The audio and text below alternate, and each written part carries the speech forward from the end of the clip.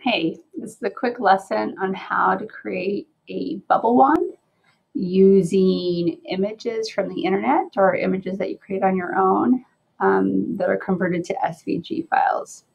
So first step, we log into Tinkercad. So you log into Tinkercad, you'll have your dashboard.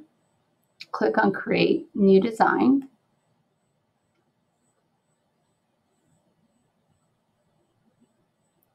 And here's your work plane.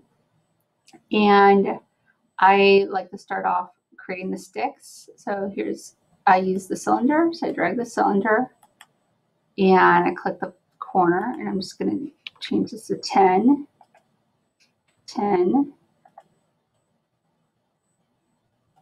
by 100. That's my base. And when it comes to printing, I could adjust the size if it's way too big, but I just like to work with that size. So I'm going to then click my mouse on the top so I could change the direction, and I'm going to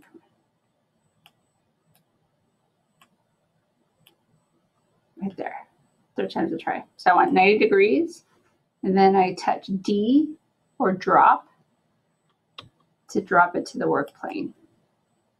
Okay. And then I'm going to rotate it again, another 90 degrees. And I'm going to move it to the side. Now I can duplicate this so that I have a set if I want to. So I'll have 3 for now. Okay, so now that's the base. Now I need to create the part where I blow out of. So one way to do this is to search an image on Google Images. So I'm going to search dinosaur. I'm going to search for outline because I only need the outline of a dinosaur. And then for tools, I'm going to see if I can find one that has Creative Commons license. And I want a nice outline, and that's silhouette. Oh, that's another word we could use, silhouette. And let me use, I like this raptor. So I'm going to save it. And good, it's a PNG. That's a great, I either want PNG or JPEG. I don't want any other format. So I'm going to hit save. But ideally, pick the PNG. They're the higher qualities. And then I already have it here, but it's convertio.co/PNG-SVG. And I'm going to convert this to an SVG because that's the file that Tinkercad recognizes. So I'm going to drag this over here and double check. Yes, yes, convert.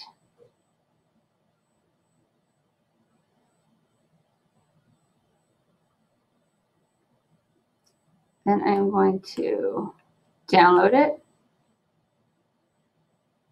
And this is Dino. Cannot spell silhouette without some help, so I'll put Dino outline. Dino SVG, that's better. Dino SVG. I know what I'm working with. And then I'm going to go back to Tinkercad. So go back here. I'm going to go to Import. This window pops up. And conveniently, my file is there. If I didn't have it there, I'd go click on search, choose a file. Drag it here. Looks good in the preview. I want to make sure it's on artboard. Yep, yep. Import. And there it is. All right. So it's a little big. I'm going to click on this. And I'm just going to make this 80 by 80. I'll check the height. The height's 10, just like the height of the stick. So it's still selected. I'm going to use my keyboard to move it because I don't trust myself with the mouse. A lot of times when I try to move things with the mouse, I end up changing the angles, and I don't even want to deal with that. So I use the keyboard. So, okay, so I'm going to use one stick. And I'm moving that with the keyboard as well. I'm going to drag a box. I'm going to use this outline. No, sorry, align tool. Click on that. I'm going to align it in the center. And that's just a guide. And so I'm eyeballing it. And I think even though it's centered, I think it looks weird there. So I'm going to use the keyboard shortcut.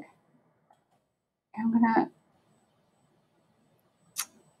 think about this a little bit more. I think I might move it down a little bit. So I select that stick again. Maybe I move it down. It looks like it's going to penetrate.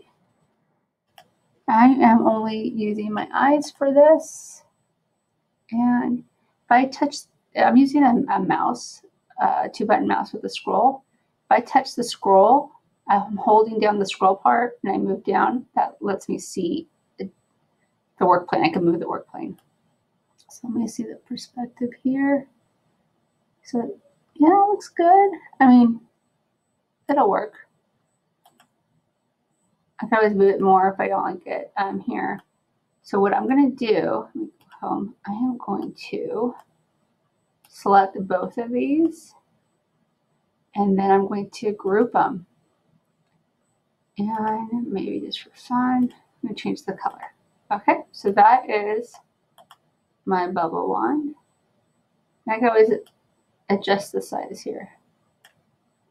Let me go back to the original. Okay, so I'm going to move that to the side. Oh, where should I move that? Just want it out of the way. I'm going to move it up. I just need to remember to bring it back down when I'm done. All right, I'm going to show you another way. So there is this website called AutoDraw.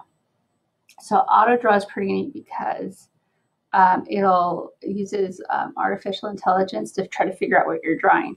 So I'm going to try and draw a cat. And I hope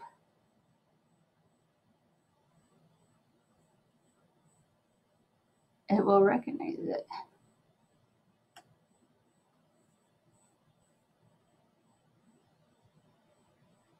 And I like that one.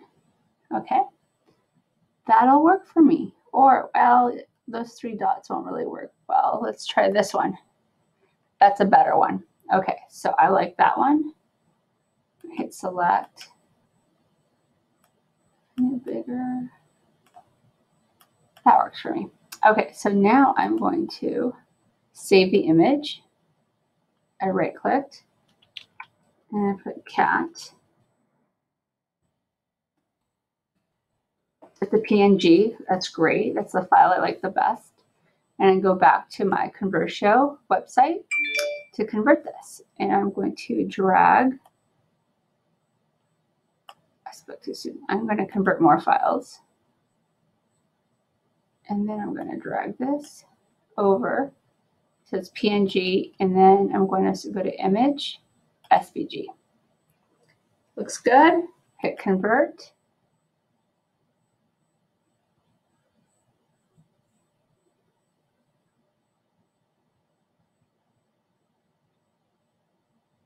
All right, download it. Cat SVG, just to help me differentiate between the different cats I have.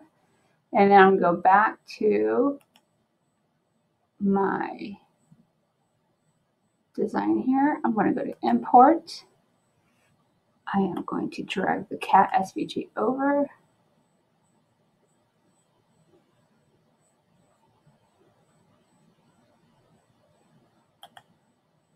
Okay, so it's too big. So I'm going to try 1000. Let's see if it looks weird.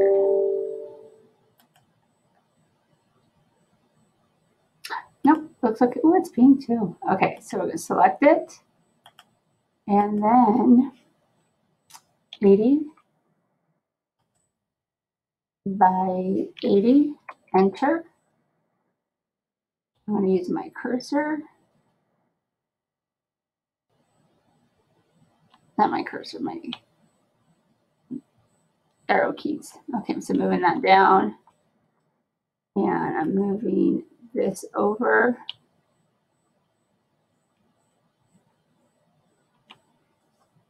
And then I'm going to drag a box to select both. I'm going to use the Align tool.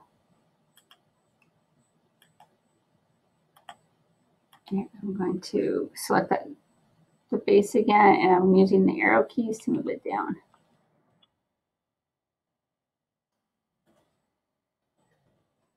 Now, that doesn't bother me too much. I like that. But if you preferred it more, to the left and between the legs, go for it. I am fine with that where it is. So I am going to drag a box, and I'm going to group it together so that it's one piece. I'm going to change it back to pink because I like that color. Is it dark pink? Nope, I like the lighter pink. Okay, so we'll go there. And then let me bring this one down.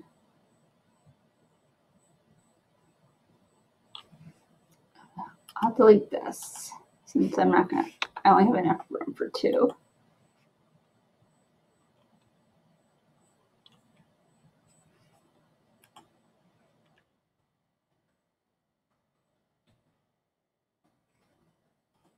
All right, I probably could use the line keys for that. So that's just, so that is my design. And so always remember to name it. Tinkercad always provides a name, but put your name, bubble wand, however you want to name it, usually last name, first name,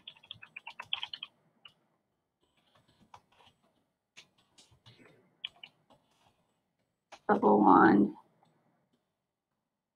number 1 and 2.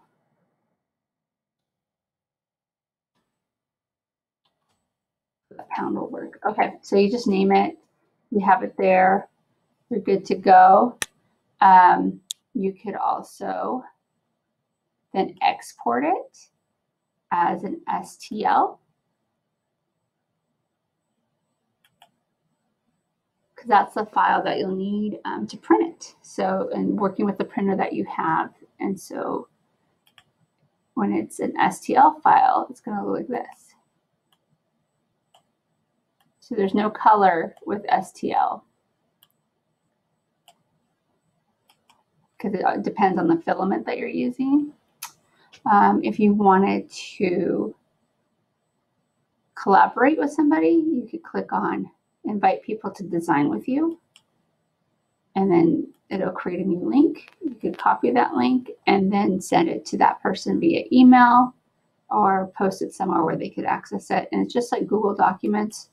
You're giving them permission to edit your design or add to it. So you're giving them the ability to change things. So it's really great if you're trying to collaborate. So those are the two ways that you could share the design later, either through exporting it or sending the link. But remember that you're giving them permission to make changes when you do that. Okay, well, that was my lesson for today, and I hope you found it helpful. Thank you so much.